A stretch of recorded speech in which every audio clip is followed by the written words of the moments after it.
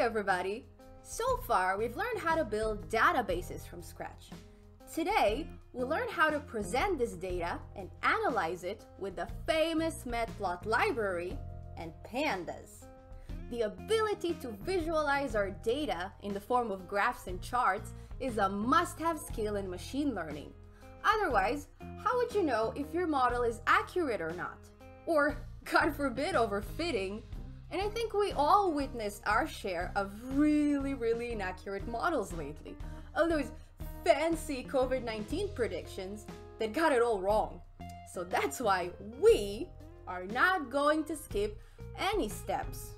We're going to go through all the concepts, all the modules, the syntax, and yes, even math, so we can fully understand what we are doing. In this video, we're going to find out once and for all which programming language is the most popular. So with the help of Pytrends, we'll extract data from Google Trends and plot it to a bunch of graphs and charts. So if you guys are ready, you can start a brand new notebook, and again, I'm using Jupyter Notebook this time, but it's only because I want to show you guys how to download your own graphs, and it's a bit easier to do from a local environment. But feel free to use any other IDE you want.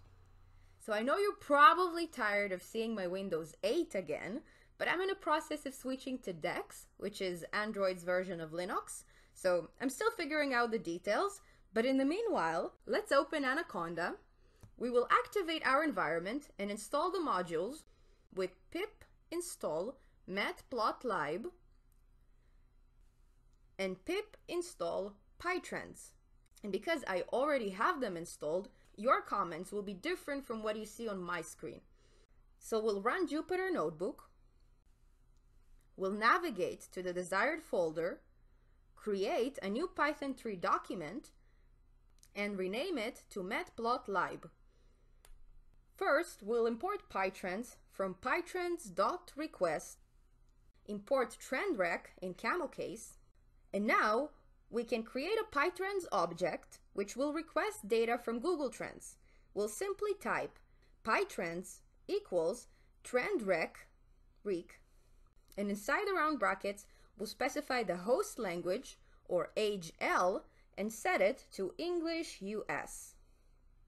We will also need a list of search terms, or keywords, where we specify the names of the programming languages that we want to compare. So let's say we want to focus on Python, R, C++, Java, and you know what? Let's also include HTML for old time's sake. And just so you know, we are actually limited up to 5 keywords at a time. And the last thing left to do is to command the Pytrends object to search for the keywords and return our data. We'll simply type pytrends dot build underscore payload, and inside the round brackets, the first thing we specify is our list of keywords, and we'll also need to specify a time frame for our inquiry. So let's say time frame equals today 5 minus y, which represents the last 5 years. And this is actually the default value, but I want you guys to know how to adjust it. So this will collect all the Google Trends data regarding our keywords, which is actually way too much information. So let's narrow down the amount of data we're getting in return, and we'll type data equals Pytrends dot interest over time. And now we can print our data, and we see that we got a very nice data frame in return, and it contains weekly information about the number of searches for each keyword. But now that we actually see the data, we realize it's very hard for us to analyze it, because we would have to go over 260 rows and 5 different keyword columns before we can even start making conclusions. And you know me, I don't like wasting time and doing complicated things if I can avoid them. So let's turn this data into a graph and analyze it like a pro.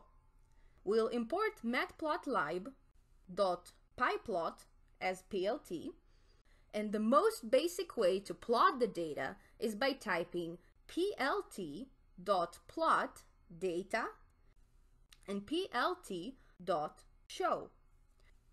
So right away, we see this colorful graph with a bunch of years on the x-axis and a bunch of numbers along the y-axis.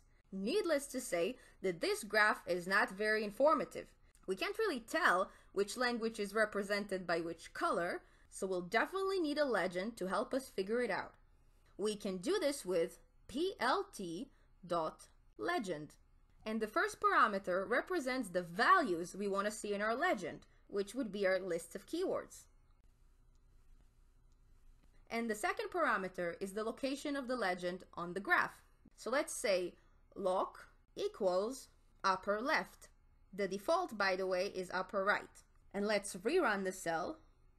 Beautiful! Now we know which color represents each keyword. And we're almost there. We'll just need to add some titles because without the context of this video, we won't be able to understand what this information represents.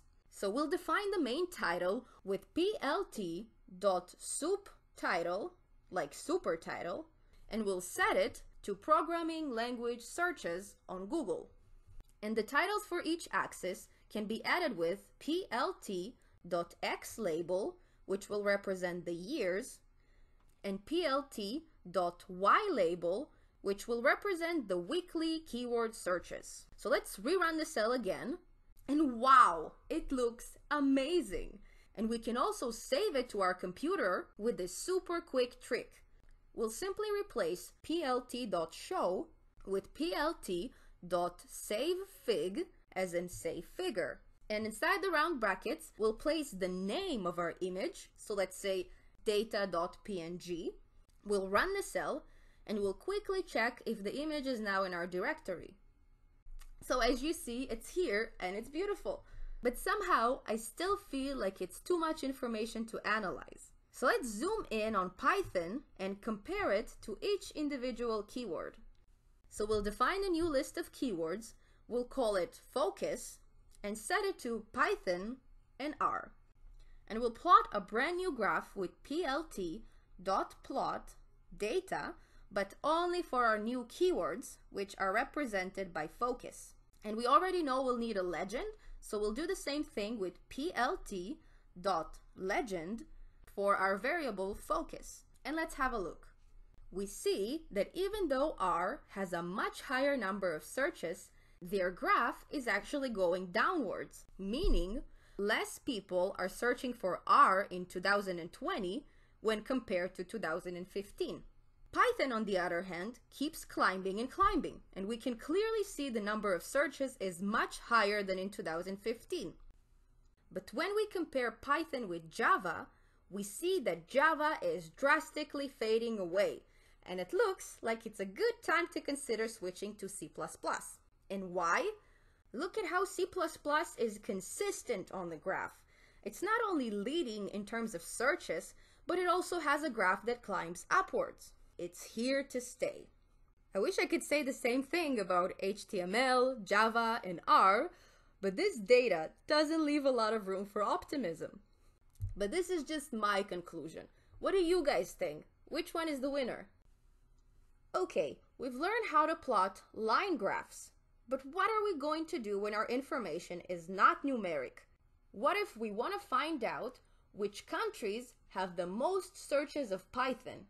So first we'll pull the data with data2 equals Pytrends.interest by region, and inside the round brackets we'll set a resolution to country in capital case and ask to include even the low volume values with inc low vol equals true.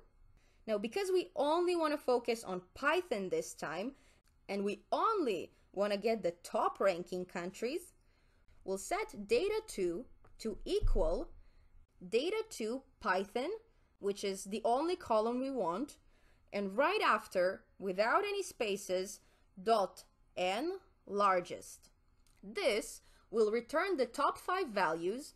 Let's actually set it to the top 10 values instead, and print our new data2. And we can definitely see that it's not a data frame this time. It looks a bit too naked and undesigned to be one, So let's find out which type of data we're dealing with this time. And we see it's a pandas series. Cool. So the easiest way to convert it to a data frame is by typing data2 equals data2 dot to frame. And now when we print the data, we get a beautiful data frame. So let's plot it. This time, however, we'll plot with pandas instead of Matplotlib.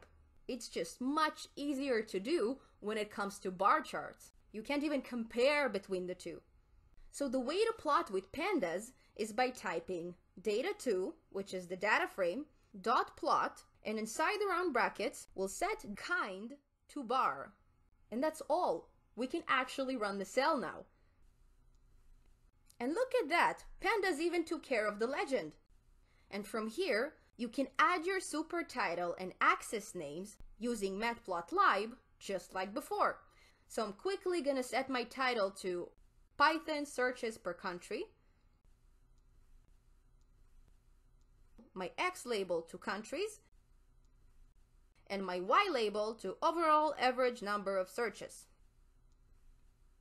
And because we've just added these titles, we'll also need to call plt.show to see them integrated in our chart. Perfect!